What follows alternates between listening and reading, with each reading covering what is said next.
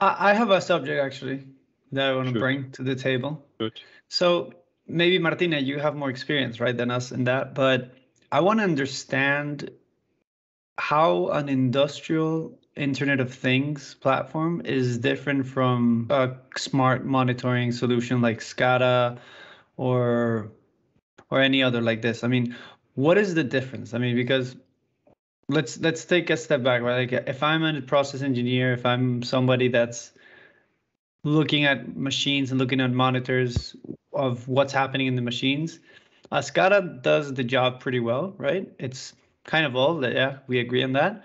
But I mean, it still gives me the information I need. I mean, vibration, the energy consumption, or it's a way of real time looking at what's happening in your facilities, right?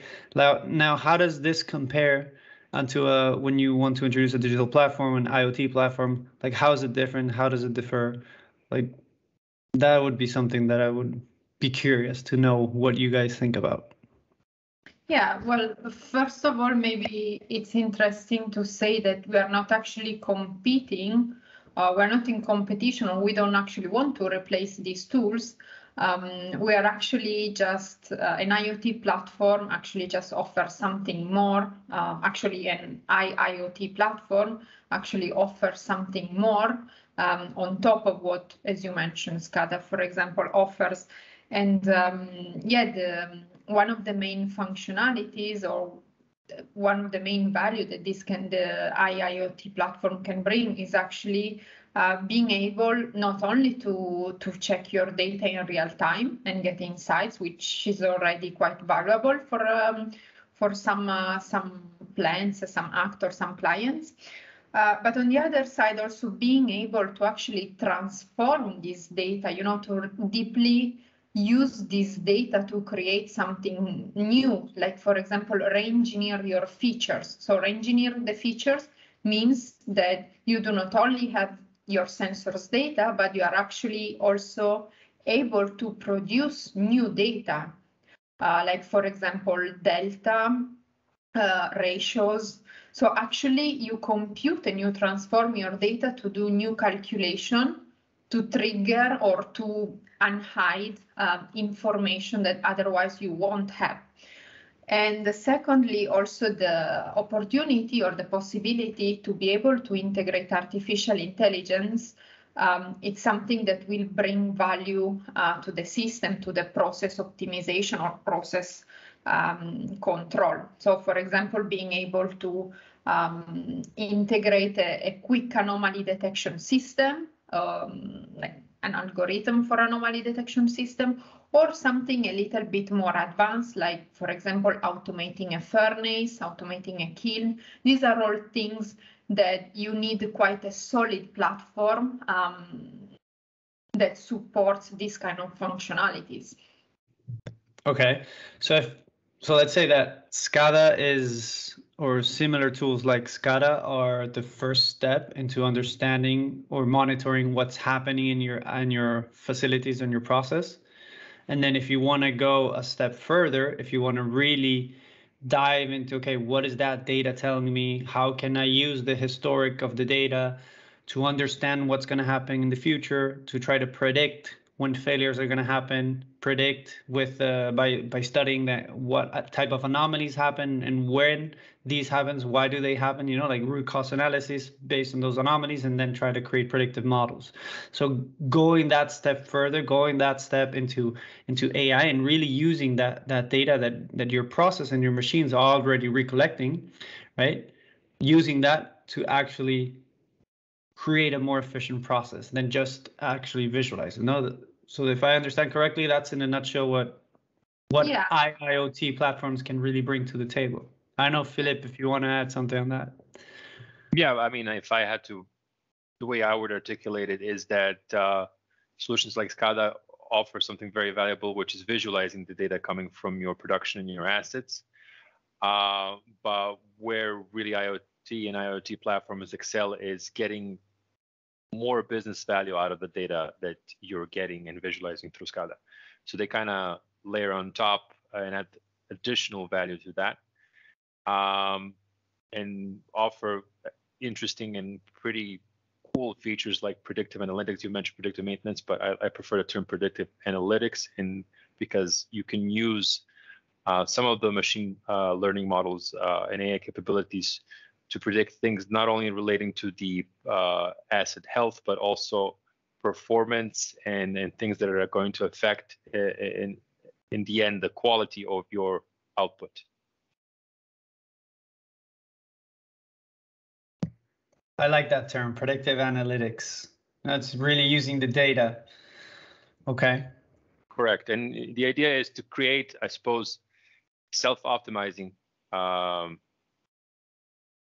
should I put it, a self-optimizing solution which learns from it as the process goes along, and the more data there is, can then look backwards, reiterate, and learn from past anomalies and mistakes that happen during the production. Yeah, so this is when continuous improvement comes in, right? Because it's a model that's continuously improving based on your knowledge, based on your know-how, and based on your day-to-day activity inside of the process. So that's also like something valuable that the platform brings from my perspective is you have all of these operators, engineers, people on the floor that have been working in the same facility for years, and they know so much about the process, about what's happening. And you know, these people are going to eventually move on into new jobs or move into or retire or whatever it is. And you have a lot of knowledge that is going to be lost there. And you normally have to transfer that knowledge to another engineer. But transferring that knowledge is complicated because it comes with experience, like when specific problems happen that they had to react. And that's something that AI models can integrate, right, to help facilities understand these, to understand when these problems arise, what to do, how to react, and what to do, and how to prevent them, basically. You know, so that's kind of also an added value of the knowledge transfer that you can pass on through your teams and digitalizing that knowledge, let's say. Yeah, and I would just add that basically these kind of tools, this kind of platform IIoT, enhance data-driven decision making in comparison maybe to just a smart monitoring tool where you can visualize your data in a dashboard or in real time.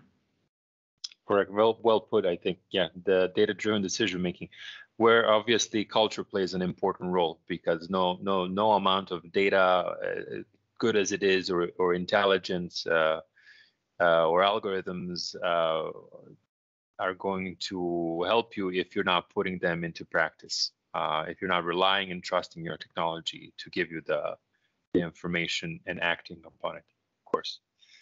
But I wanted to take a step back, what Ricky has mentioned, in fact, about the experience of some of the people on the ground and end users of these types of platforms. So far, we've talked about pretty complex and systems and like kind of end goals of what digitalization is trying to achieve. But if we kind of take a step back and look at a little bit of small and medium enterprises, I'm not talking about super small and micro, like someone commented on one of my posts, a guy with a CNC machine and his dog, a guy with a CNC machine in his garage and his dog. But I'm talking about a little bit larger, maybe medium companies with the machine floor of not an insignificant amount of assets. All of which ranging in the pricing between, I don't know, 30,000, 100,000 euros, maybe more. They themselves can likewise very much benefit from an IoT platform that connects all their assets and, creates a digital twin, digital replica of the machine floor, where they can not only monitor the data coming from the production, something that's kind of not very, how should I say, present or prevalent in such industries, because they don't have SCADA or the finance and budgets that the big companies have. So first of all, they get to see all of their assets performing. in a digital form, in a digital replica. And second of all, they can have something like an anomaly detection system. Obviously, maintenance issues and failures are not that big of a deal for such manufacturers of discrete manufacturers or discontinued line manufacturing, but it certainly plays some role, and having a solution can really cut down on the costs and downtime that they're having, especially once those solutions are made more accessible, more affordable, and more democratized. Well, I see we're coming up to our time. Thank you, everybody, for joining and for giving us your comments. I think next week we can dive into how do we get that data. That would be interesting for our listeners to understand. How do you go from your machine and gathering that data and connecting it to an IoT platform? And yeah, I mean, cheers to Espresso 4.0. Cheers, everyone. Thank you. Ciao, ciao. Bye.